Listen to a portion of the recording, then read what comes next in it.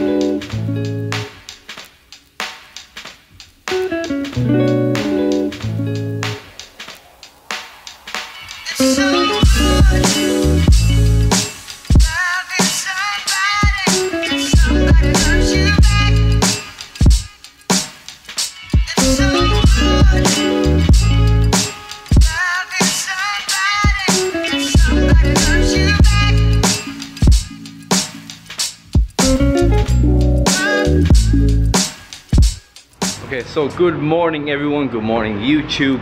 It is now Thursday, so this is my second day here in Athens. So yesterday we actually saw a lot of Athens. We got down to like the main center, saw a lot of it, so today isn't as hectic.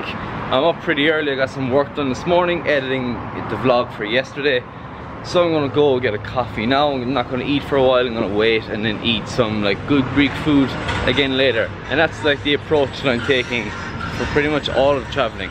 So as well as that, I'm gonna try and give as many travel tips as I can, because I'm experiencing this for the first time, as are you watching this. So I want this to be like, I want you to feel like you're traveling in Athens just as much as I am. Key number one is to get up early and just kind of get out and go and see as much as you can. If you're wasting the day in bed, then like you're not gonna get time to see it all. So right here in front of me is where the first ever Olympics was had. This is the original Olympic Stadium. I don't think I can go in here without paying. Absolutely insane.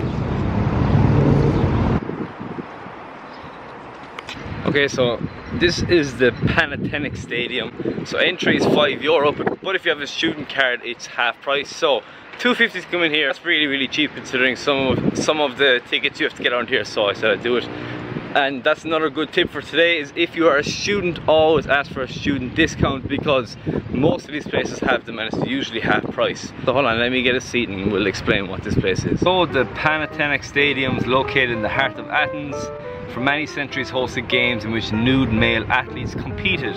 So the stadium was used for the first time during the celebration of the great Panatenia in 330 to 329 BC. So this could accommodate to 68,000 people. So that's pretty big, man, considering it was made before Christ. It's a pretty good stadium. This place is awesome, man. I cannot come here and not run up to the very, very top of those steps.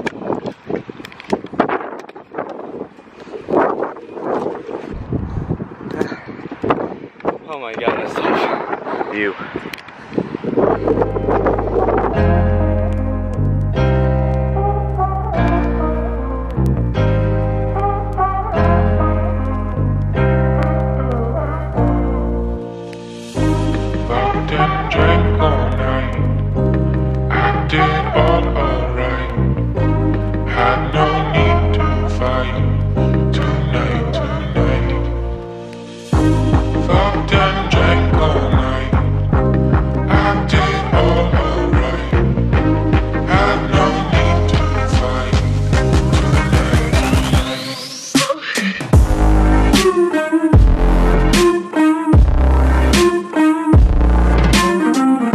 Okay, so anyone who follows me will know I'm such a big fan of Greek yogurt.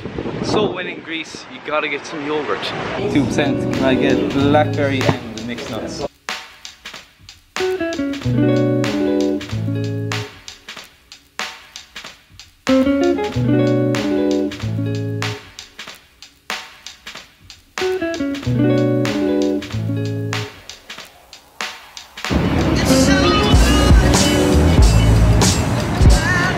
So what I went for was a dried fruit and nut, blackberry, and then 2% Greek yogurt.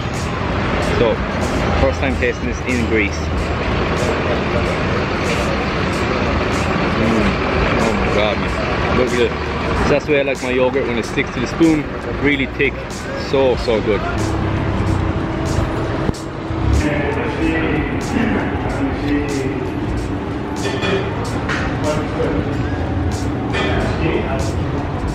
Okay, so we are currently in here at the.fitkitchen. Now, I definitely said that wrong, but it's in downtown Athens, and we're going to get a selection of Greek food.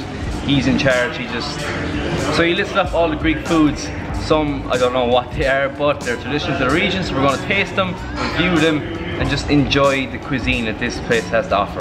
So the first thing we have is a Greek salad. So this is the first time I'm doing it. Been waiting a long time for it, but I'm looking forward to it.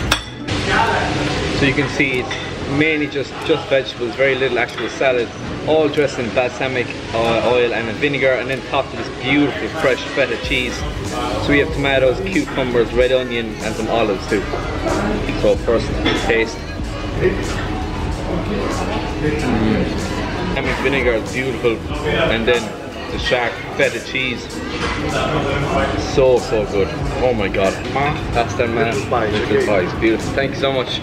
Okay, so pasta manati pies, it's beef and the inside, if I'm not mistaken. Yeah, so these are like little doner meat, little pies. Taste test. So again, it's just meat, tomatoes, and a very light sauce with some, I presume, like a yogurt dip on the side.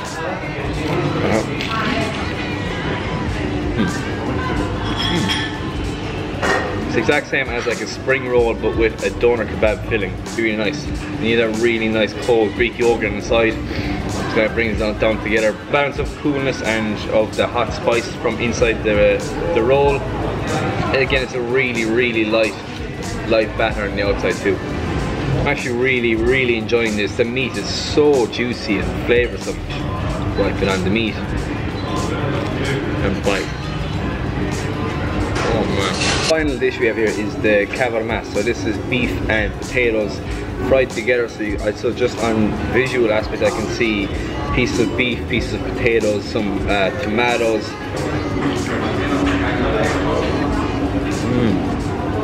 And the flavour in these is just incredible. Every bite you take is just a completely burst onto your palate. And then super soft pieces of beef as well. Definitely kind of a slow cooked beef because it literally breaks when the fork is stuck into it. Not that much oil either. It's not that heavy. Just a beautiful mix of flavors.